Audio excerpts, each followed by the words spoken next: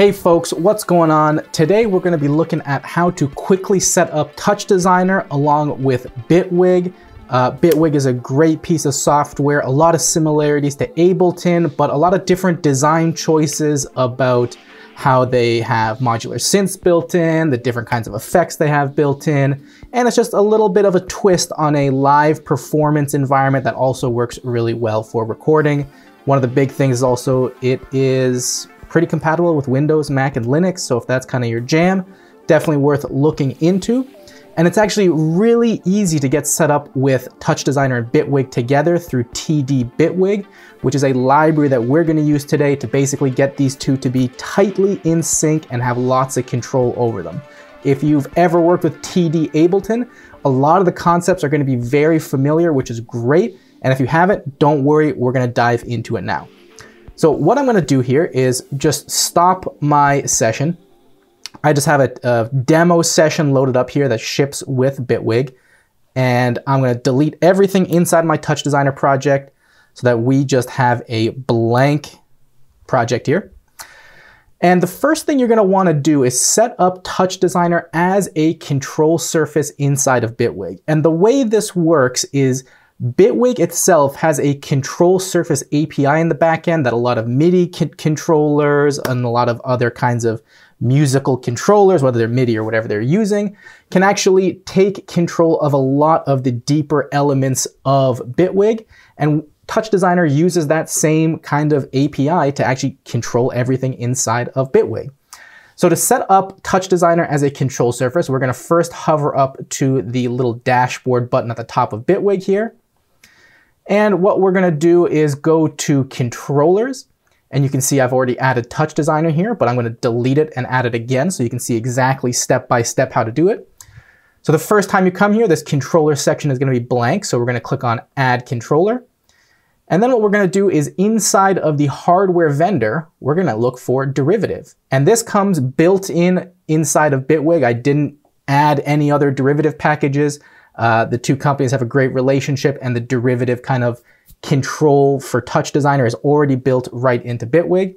So I'm going to select derivative, and there's going to be two different products here called TouchDesigner.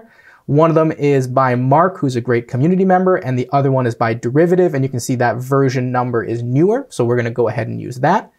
And all we have to do is go ahead and hit Add. Now, a lot of these settings you probably don't need to play with. For most folks, I find they're working kind of Bitwig and their visuals on the same computer.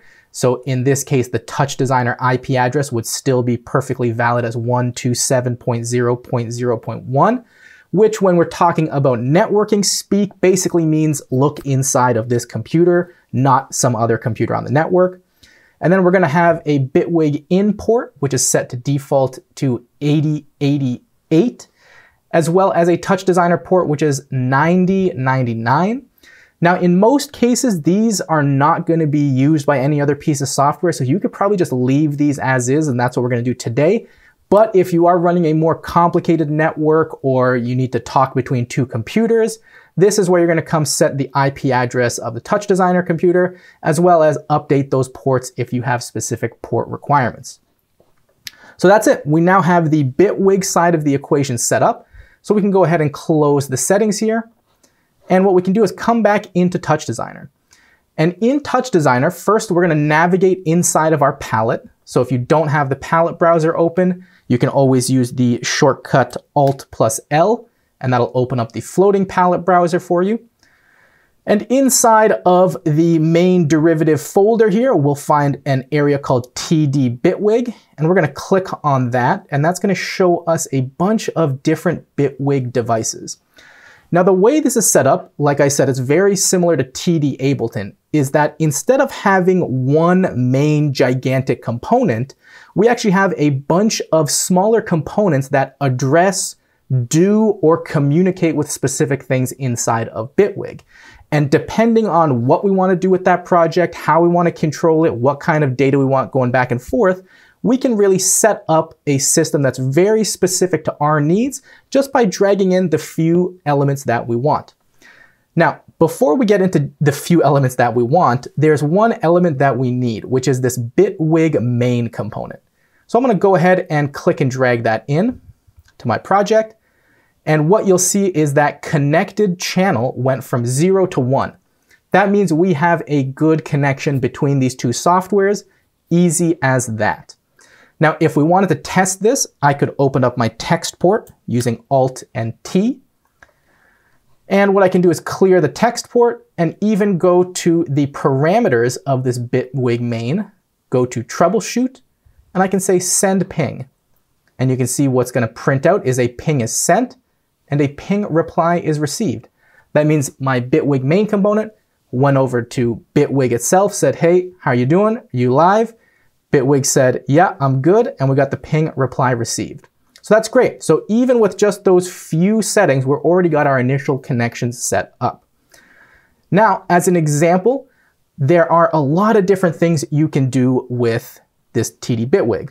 What I usually really like is having a Bitwig song component inside of my project, same with TD Ableton, because what this is going to do, if I drag and drop this into my project, is give me all kinds of information about the tempo, whether there's looping going on, the time signature, where the transport is, whether it's playing or not playing or recording. And the really great thing is you can see inside of the Bitwig song parameters here, we've got a lot of options. We can play, start, change the tempo, nudge the tempo, change the time signature, turn looping on and off, and even change the scenes. So if we were going to give this a quick test to see if it works, what I can do is hit stop. It's going to stop my Bitwig and reset the transport. And then I can go ahead and hit play. And you can see immediately Bitwig started playing. I could let this go for just a second, but I know that, hey, you know, maybe in about 4 bars, I want to go to the next scene. So I could switch this to takeoff here, which is the name of that scene here. And I could say, okay, this is bar 7, and then bar 8, and then I can launch scene, and then it's going to smoothly transition into that scene with the great quantizing that a lot of these softwares have now. I could do the same thing if I want to go straight to the outro. Select the outro scene, wait till this gets to the end of bar 16 here, and then hit launch, and then go right to the outro. And then again, I can stop this, start it, do whatever you want. So I always think the Bitwig song is a really important one to have inside of your project. Now let's say you want to do something else. Let's say, for example, I have this E kick here, which is my kick drum, and I've got 2 different kind of effects on it. I've got the E kick, which is generating that kick drum tone, and I have an EQ2 here. And let's say I wanted to, for example, control some of the tuning or the decay or any of the, even the output volume of this specific device. For that, what I can do is go to the Bitwig Remotes device. Now this component is really great because what it allows you to do is target a very specific device, plugin, effect, or whatever that you have inside of Bitwig. So I can go ahead and click and drag that into my project here. Let me move this palette out of the way for now. And you can see here, by default, it's just going to pick whatever the first thing is inside of the project. And the way we navigate through the tracks and devices is by using these previous track and next track buttons. So what I'm going to do is I'm going to hit previous track here. So I get to the track called E-Kick. And then what I can do is come down here and I can see which device it's selecting. Right now it's selecting the E-Kick device, but I could just as quickly hit next device. And now I can see I have my EQ2 selected. And the great thing is, depending on which of the devices I select, all of these sliders and parameters at the bottom of the parameter window here are going to update to match. So right now you can see it's low and high frequency controls for this 2-band EQ. But I could go back to my previous device, and now on the E-Kick, you can see I got decay, amount, tune, and all those things are represented inside of the parameters here. Now, great thing is I could go ahead and start this again, even just using the Bitwig song here. And then what I can do is start playing with things like, oh, what is the different elements of the tuning gonna do to this kick drum? And you can see as I'm changing this parameter on the right here, that value is updating in real time on the left. I can say, okay, how about the amount? How about the tone? How about the decay? And you can really go to town playing with all of the different parameters here, even whether they're going to be controlled in real time or connected to things like LFOs or sensors like Kinect cameras. Sky's the limit with what you can do, and it's really easy to do that with TouchDesigner. Now, one helpful tip that I would recommend is on the Bitwig remote devices, you can see that the channel names here aren't automatically named. But a great thing you can do is in the parameters, go to TDBitwig, and you can say name channel prefix. Now, when you turn that on, you're going to see it's going to update all of the channels inside of this component so that their names match a little bit better to what you're actually trying to control or trying to even read from. So for example, we could have a music performer or a DJ kind of playing, and maybe we don't even want to control Bitwig, but we just want to see what they're controlling. So you can see as I move this decay knob in Bitwig, I can watch that OSC decay value inside of TouchDesigner and maybe make some generative content based on that. Now, another great element inside of the TDBitwig is the Bitwig track element here. Now, this is great because I find when you're working with performers who are using Ableton or Bitwig, a lot of the time there's going to be stems broken out, so full songs, and in a very same way that we see here. Full songs are broken out into all different kinds of elements, whether it's the drums, the melodic parts, the harmonies, the different instruments, the basses. And when performers are playing, a lot of the time they're even just doing arrangements live using volume controls and track controls. And this is where the Bitwig track is really great, because what I can do is go through, similarly, the tracks like we saw before, and I can say, you know what, I want to control the bass, and now I have easy volume pan controls for that element. I can also control the sends, so if I have some reverbs or delays in the sends for the live performance, I can see and control those in real time. So this is just a great thing to have, especially for sets where you don't have a ton of tracks. Maybe you've got 8 tracks or 16 tracks. It's nice to just have one Bitwig track for each one so you can see what's going on with that track. Now, the last one that I think is super useful for most folks is going to be the Bitwig clip. And what this is going to allow us to do is basically control and trigger the individual clips in the clip grid. Now, this can be great, especially whether you're using Bitwig from a performance standpoint, or if you're creating an immersive installation and maybe you just have some, sound effects that are going to be triggered by sensors, or some ambient music that you want to have transition into not ambient music based on user activity. This Bitwig clip allows you to basically just hit play, stop, and not much else you're going to do with clips other than hit play and start, but this lets you do that. So for example, if we want to go to, now we're already on the gnarly quirks, which is great because the clips are named differently here, which is a great example.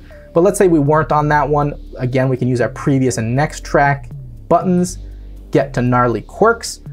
And then what we can do is in the same way, we have a clip navigation section here. And this is where you can see right now we have the clip GQ2 selected, which is this first clip. What I can do is hit next clip. Now it says GQ4. And the really great thing about this integration is that you can actually see a lot of the UI feedback inside of Bitwig. So if you watch this GQ4 as we move to GQ5, that's actually going to get highlighted to show us that we've actually selected that clip. Now you can see we're on this last clip here, and if I want to launch this clip in time with the music, all I have to do is go ahead and hit launch. And then with the nice quantization, that's going to put that in the right spot for me.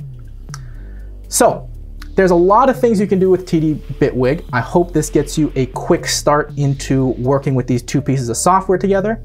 The last thing I'll recommend is the 2 pieces of documentation that are very, very useful. If I bring up my browser here, the first is when you go to docs.derivative.ca, you go to the wiki.